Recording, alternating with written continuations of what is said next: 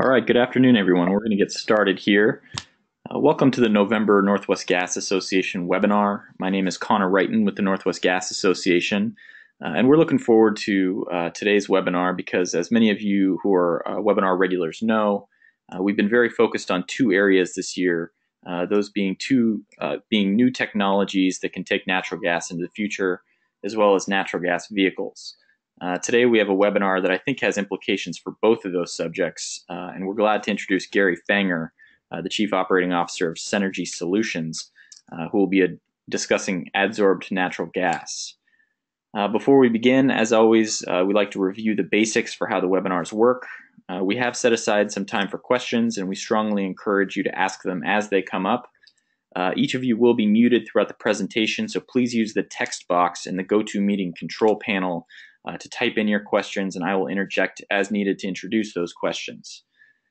For those of you who would like a PDF copy of this presentation, please send me an email at creiten@nwga.org, and I will get you a copy before the close of business today. You can also do that by just responding to the email that I sent with the link to this presentation this morning.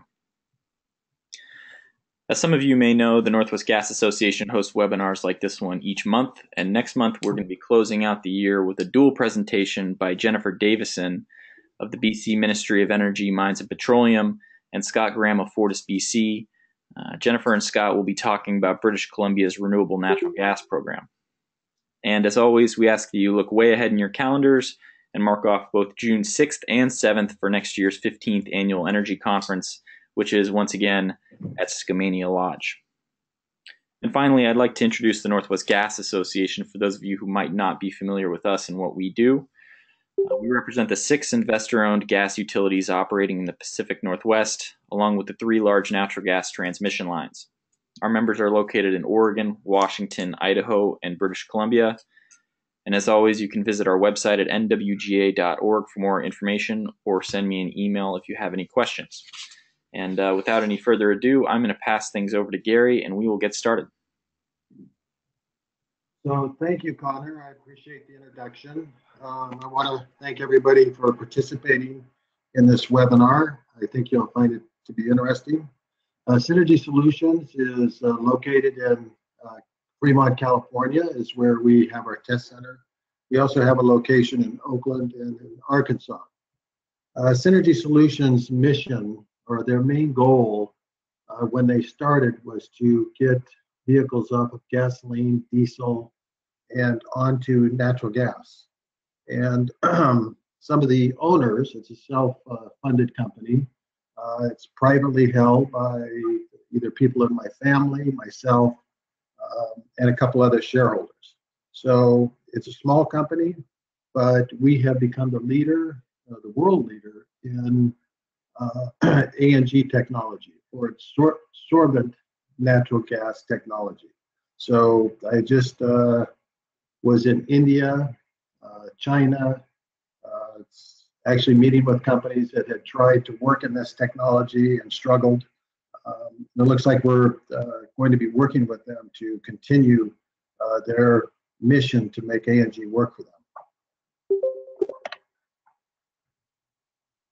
I think I'm probably preaching to the choir, but it's estimated that there's 1 trillion cubic feet of natural gas that's being flared each year. That's 7.8 billion GGEs of natural gas.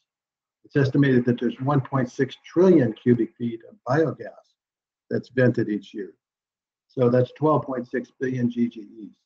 This doesn't include the methane gas that is leaking, that's not being captured by a digester or in other situations. So just as an example, in China, there's 30 million digesters, small digesters, that are tied in with small farms. What these farmers do is they use it for cooking, and any excess they vent. And based on our research, it looks like most of the farm digesters around the world on small farms are venting about 80% of their biogas. They aren't even flaring it. So fortunately here in the US, at least we flare it. Why is all this gas being wasted, vented, flared, or allowed to go into the atmosphere? I think these pictures are probably pretty familiar with you. Is that our pipeline gas that comes to our homes or businesses in most cases is very low pressure. And you need a lot of density with natural gas to make it useful when running vehicles, generators, or other types of vehicles. So this has been a big problem. To compress that gas to 3,600 psi, or sometimes even higher pressures than that, it gets to be very expensive. The capital costs, the ongoing energy costs, all of those contribute to the fact that stranded gas is not used. I live in California. Driving down to one of the conventions in Southern California, I noticed that there was an oil well probably about 500 yards off of Highway 5, just before the Grapevine, going into LA, that was burning or flaring their gas. I have a city that's close to where our test center is. They're actually flaring 180,000 cubic feet of natural gas per day. So that's happening not just here in the US, but throughout the world. And the reason that that gas is being wasted is because it's too expensive to compress it, store it, and transport it. Adsorbent technology, or absorbent natural gas storage, it's been known about for some period of time. But basically how it works is that you'll see to the left, these are replicas of particles, activated carbon particles. And what they do, it's like a magnet. They, under the right circumstances, they attract the molecules of the methane. So one 5-micron particle of activated carbon can store between 3 and 4 million molecules of methane. As you look to the right, the graph that you see there, the bottom line is a graph of a empty CNG tank, and it has the different pressures there in bars. And you can see, based on the pressure, how much natural gas that cylinder can hold. The graph that's above it, the arc, that's if you have a natural gas ANG tank. And so you can store sometimes 6, 7, 8 times the amount of gas in an ANG tank as you can in a CNG tank at the same pressure. And so what this does is it helps us to be able to store gas at higher densities at low pressures, which is exactly what's needed to capture, store, and transport gas. For the last 25 years, many companies have worked on commercializing ANG. The University of Missouri, going back about 25 years ago, got together with several natural gas companies and other businesses. And some of you might be part of that, I'm not sure. And what they found is that activated carbon, to store properly, you need fine particles to make that happen. But once you have fine particles and you have those in a tank, it's hard to keep them in a tank. So as the gas was leaving, the particles would go with it. So one of the things they came up with is to put bonding material with the carbon. And you'll see different circumstances there. To the left, they're making hockey pucks or hardened type bricks that go into tanks so that they can store the gas and also keep the carbon in the gas, or keep the carbon in the tank when the gas is leaving. BASF, one of the largest chemical companies in the world, they have worms that they were using. Actually, I talked to the engineer. They started by putting bonding material with activated carbon or with MOFs and other types of absorbents, and pushing it through a spaghetti making machine so that they could kind of bond it so it would stay in the tank. And you see in the center there that these worms, they also have space between themselves. So you're losing capacity with the space that's in between the worms, and also the fact that there's bonding material that goes along with that. So going back about 4 years ago, we made a breakthrough in this technology to where at this point, we're virtually the only ones that are making it work in a commercial setting. And I'll explain why in a few minutes. This tank that you see to the right is our first ANG tank. The individual standing on the ladder, Aaron Fevers, PhD, he's up there in Seattle. Some of you might know him. He's very well educated when it comes to storing energy. The Department of Energy gave him over $20 million to build a plant to make activated carbon. And this activated carbon is being used for capacitors, but it also works to store methane gas. The person to the right that's standing there, he's the chemist that introduced this to me some years ago. So this is our first ANG tank. And one of the things that made it so that we could commercialize this right from the beginning is the fact that we had a filter that would go inside the tank. And so you see the diagram to the right, that's actually from our patent. It's been filed both here in the US and around the world. And what it does is it can filter down to 5 microns. And so the dots are the activated carbon that's in the tank. So when the methane is introduced to the tank, it travels down this tube or this filter, and it expands in the tank. In doing so, what it does is it cools the activated carbon. And activated carbon likes to absorb when it's cold. And so some of the problems that the previous companies had was getting the carbon to absorb in a timely manner, to keep it in the tank, and to also to get it to desorb. And that's where this filter helps also in the desorption process. Most importantly, it's making it so that the PRD can work. So the pressure relief device in a catastrophic situation has to be able to release the gas in a very short period of time. If you're not filtering that gas before it's leaving the tank, what it'll do is it'll clog the PRD, the valves, and other things that are involved. So this is a hurdle that we got past 4 years ago and have been building upon it ever since. You'll see a little bit closer view of what the filter looks like. Basically, there's a mesh that goes over a stainless steel tube. This mesh is stainless steel also, and it filters down to 5 microns. It makes it so that the gas leaves, the carbon stays in the tank. We filed with the World Intellectual Property Organization. They have over 152 countries that are members. And this particular patent that we filed with them, they came back after doing an extensive search and looking into it and said that this is a novelty invention and met all the criteria for patentability. And so we have filed in 61 countries, and we're filing in 7 more in 2018. What this does is it makes it so that Synergy Solutions will continue to be a leader in this particular technology, because PRDs will not work without the filter. We also heard from our attorney that the U.S. Patent Office contacted him a couple of weeks ago, and that we'll have a U.S. patent in the next couple of months. These are some of the vehicles that we've run on ANG. The one in the center, it's an 8.1 liter engine. That's the first one we ran it under lots of different loads.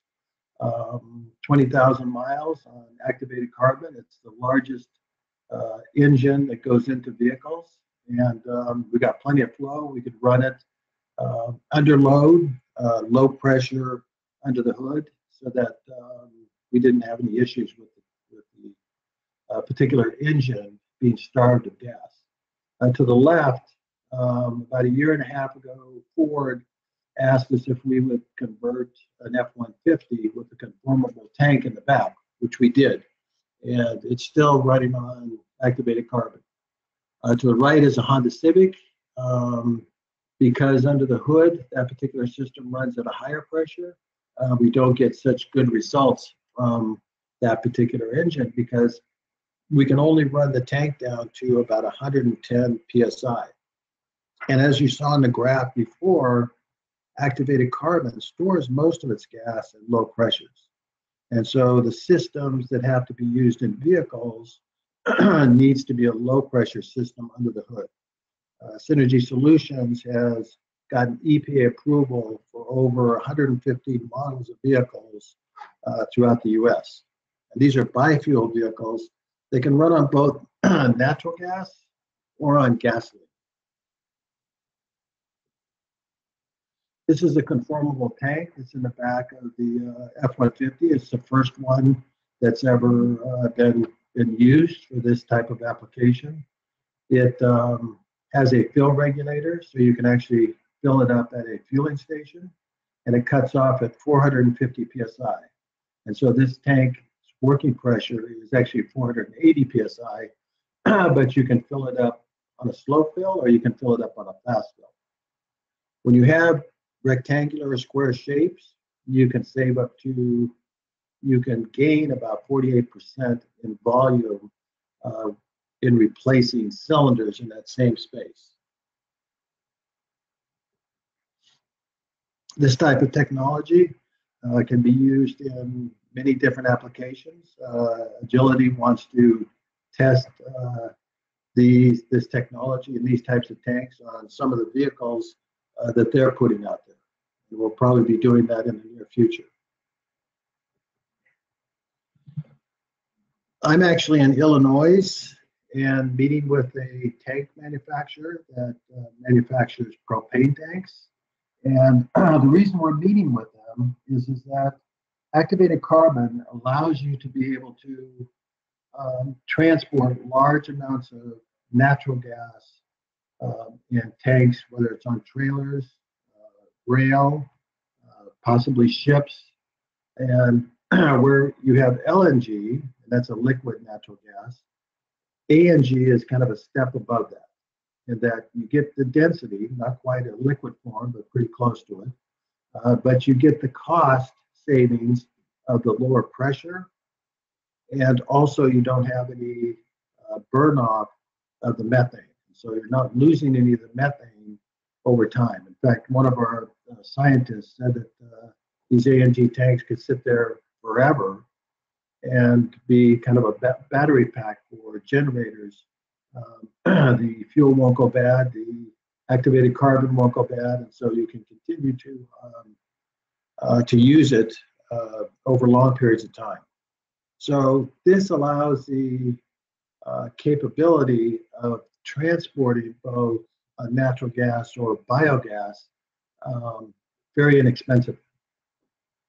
We've had situations where, we've been contacted actually by a utility company who's talked about using these tanks for buffer tanks in areas where the infrastructure was not enough to handle a certain load, that these tanks on off periods could be used as a buffer tank. Also moving gas from stranded areas to where it can be utilized or put into the pipeline. Same thing with biogas. One of the big problems with biogas is that, you're out on a farm in a rural area, you don't have a place that you can put the gas or use the gas. This opens up the door to be able to move that gas. Remember, activated carbon acts like a sponge. So it likes to hang on to that methane until there's certain circumstances that happen. So we believe that, both in wellhead storage, biogas storage, storage for utility companies, buffer storage, that it has applications in those areas. You can also retrofit any LPG tank with an ANG system. And we've been doing this for about 1.5 years.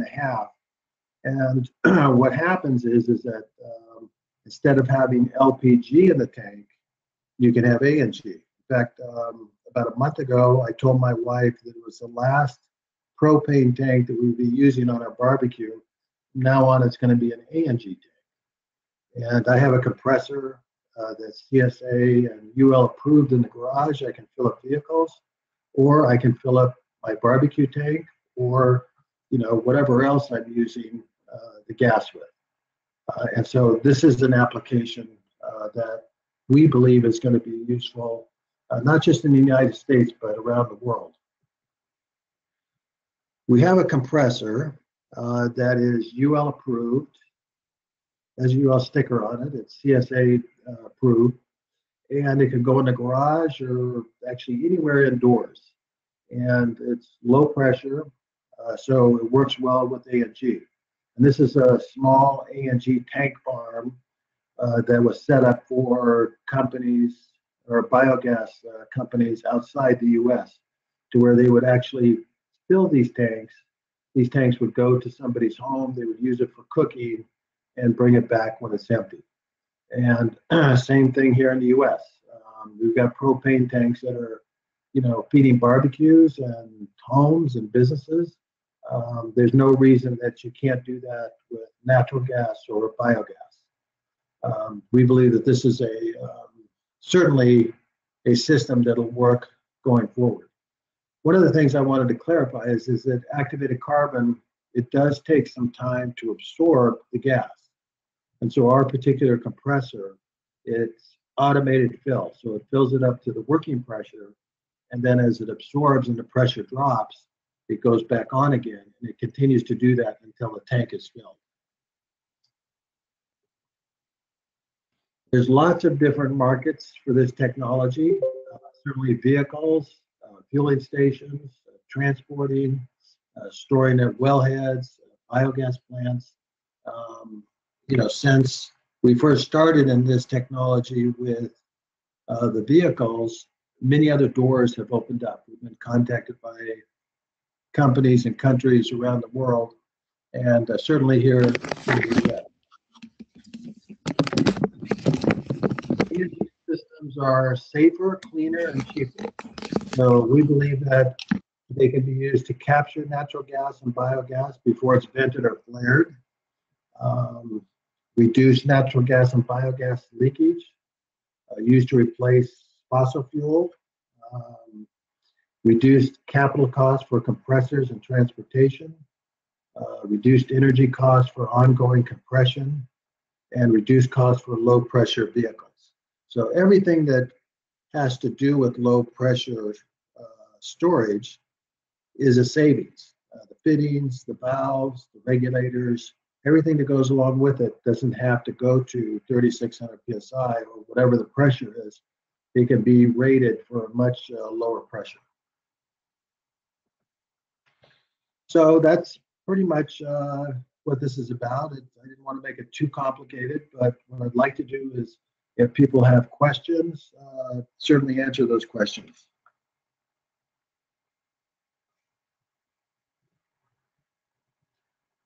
Is everybody there? Thanks, Gary. Yep.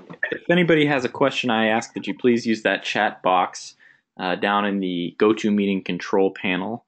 I will type a message here just to give everybody a sense for where that is.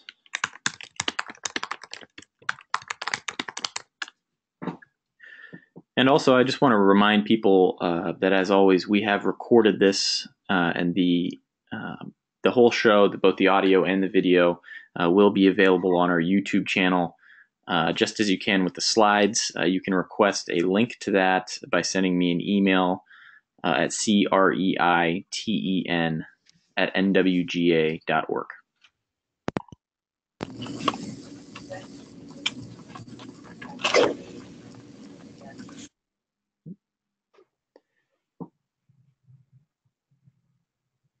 We'll give people just a couple more minutes here to put their questions in, but we've got the first two here, so I will just read those off for you. The first being, can you talk a little bit more about the time requirements to fill a tank versus CNG? Yes, so it depends on what application you're talking about, but you can go to a fueling station and fill your tank as quickly as you can a CNG tank in, say, 3 minutes. But you're only going to get about 80% of the gas. And that depends on how much is left that's already in the tank that's been absorbed. Regardless of what tank you use, gasoline, diesel, CNG, there's always some gas left in it. And that's even more particularly important with A&G because it stores it at low pressure. So you can fill fast, or if you're going to fill a slow fill and you're going to get absolute most you can get in that tank, it could take up to 5 to 6 hours. But most all your gas is stored um, right up front, and certainly within a couple hours, you have a good percentage of your gas stored. And that all depends again on um, how much gas is still absorbed onto the activated carbon. So our second question here, I'm just going to read it as it was written. So the advantage is that you're hauling around uh, cylinders that are much lower pressures. What about the range? We've got a couple of questions about range here. So you cannot. So let me put it this way: at low pressures, say at 450 psi, you're not going to store as much in that tank as you would a 3600 psi tank. But if you take that same space that you stack cylinders in, or that you have a cylinder, and you square those edges out, you're going to increase your volume by 48%. So you're going to get closer to where you want to be as far as range is concerned. If you fill one of our ANG tanks up, let's say it's got a working pressure of 3,600 psi, if you fill that tank up to 3,600 psi, you will store about 10% more gas in an ANG tank as you will in an empty tank. And so the curve, they pretty much meet each other in the 3,000 psi range. So the other thing that you need to remember is if you can fill up each day at your home, the way I do it is I pull the car up, open the garage door, and I do a quick connect. And as I walk through the door into the house, I push a button, the compressor goes on, I close the garage door, and the car starts filling. And you don't have to worry about the compressor. It's like an appliance that you have at the house. So most people fill up once or twice a week, sometimes maybe once every 2 weeks. That's the habit they're in. But being able to fill up at home gives you a full tank every time you leave your house or business. And so businesses, the same situation. They come back, and we can manifold these out to put as many vehicles on there as you want, depending on the capacity of the compressor. You do a quick connect and you walk away, and it's filled when you come back. Next question here. Many sources of natural gas have varying components in them other than CH4. How does your absorbent or adsorbent material react to H2S or ethanes and butanes, etc.? Well, sometimes I think it's a living organism because it does react to certain things. So what we know is that moisture is not healthy for activated carbon. The same thing with oil. And so those need to be filtered before the gas goes into the tank. Now we can regenerate the activated carbon. Activated carbon will last a lot longer than your car will last. But if you get a lot of moisture or oil in there, it might have to be taken out of the tank, and you can regenerate it with heat. So other types of hydrocarbons and things, they come off with the methane. And we're doing some tests because of biogas storage, we're doing some tests with CO2 to see how that's going to impact it. But everything we've seen in the last 4 years is that what goes in the tank comes back out the other side. It's burned with the engine. Well, you may have just addressed this, but from the perspective of biogas, how clean does that gas have to be to avoid damage to the tanks? Well, the H2S has to come out, so that's critical. The moisture needs to come out. So those are the two key components. And then we're doing some testing in the next few weeks because we have several biogas plants that would like to use this technology to move their biogas to central locations to take out the CO2. So we are going to be testing both a mixture of methane and CO2 to see what's going in and what's coming out. Great. So how would you compare the cost of an ANG cylinder compared to an LPG cylinder? What valving is required on a dedicated ANG cylinder? Well, as you saw in the pictures before this, you can actually convert an LPG tank to be an ANG tank. And, you can go down to Home Depot and buy an LPG tank and valve for $29. And so they're certainly made for a lot less than that. The problem is that the working pressure on those tanks is 250 psi. So, our conformable tanks are, I would say, with all the carbon and with the filter and the valve and everything, is comparable in price to a Type 4 tank. And so, it's certainly more than a Type 1 and probably a Type 2. But when you get to your Type 3s and 4s, we start to get to have a comparable price.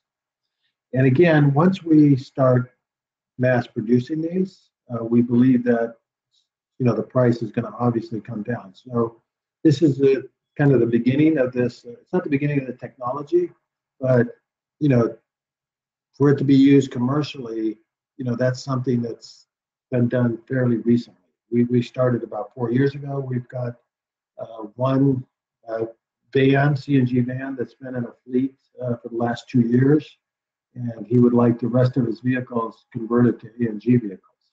So there's a lot of potential for vehicles. We believe probably the shorter term applications are the virtual pipeline and the replacement of LPG tanks. So with each consecutive filling, is there a diminishing volume of CNG storage? You shouldn't be so pessimistic. Actually, you get better storage with more cycles. And the reason is what happens is when you put the carbon in, there's some impurities that go in with it. And then as you use the carbon over time, it's kind of like when you have a cold, you drink lots of fluid to flush yourself out. The same thing happens with activated carbon. So to give you an idea, this van I was talking about, we took it out of service to test it, and we could store more in the tank after 1 year of use than we could when we first put it in. And we had a physicist that had been working on ANG for over 20 years, and he also reiterated the fact that that's what happens, is as you put clean methane gas into the tank, it's clearing out the other impurities and helping you to be able to store more gas. Another possibility is that maybe some of the particles through the vibration are breaking down to be smaller, which means that you can store more gas on smaller particles. Great. It looks like we've got a sort of comment and a question here, which is the benefit is being able to fill from home with a 1/4 psi pressure. The barbecue gas is convenient as well, but are the propane-like cylinders constructed the same way as the propane tanks? Is there increased wall thickness? There's no increased wall thickness, and again, there's certain regulations that have to do with CNG tanks, natural gas tanks, and that's what we consider these. And so they go through the same tests that are needed. And so the wall thickness depends on how much pressure you're going to put in the tank, what type of working pressure you need for that tank. Sure. So the next one, I'll read this again. It is my understanding that the biogas cannot be moved from its source for removal of H2S or other impurities and still qualify for RIN credits. Is that true? You're asking the wrong person. The person that handles that for our company, he just left here a while ago. So I can't answer that for you. But if you email me that question, I'll find the answer out and email you back. Great. Again, we'll give another minute or so for folks if you want to type more questions in there. In the meantime, I really want to thank Gary for taking the time to do this. This has been a great presentation, and we are looking forward to getting this up on our YouTube page for those of you who may want to review pieces of it or to send around to others who you think might be interested. Again, please send me an email if you'd like to see the link for that, or for the PDF copy of these slides. That'd be CREITEN@nwga.org. The last thing I wanted to mention for folks before we log off here is that I want to make things as easy as possible for you to come back and join us again next month and in the months after that. Just a reminder, we've had a little bit of difficulty today with getting some sign-ins. Once we get to about 9 or 10 o'clock on the day of these, please don't sign up on our website anymore, but send me an email if you'd like to sign up. We want to get you involved if we can, and get as many folks on the webinars as possible. So I will get those bits of information that I've promised out to those who email me here this afternoon. Thank you again to Gary, and we will see everybody again next month. Thank you, Connor. Thank you, everybody.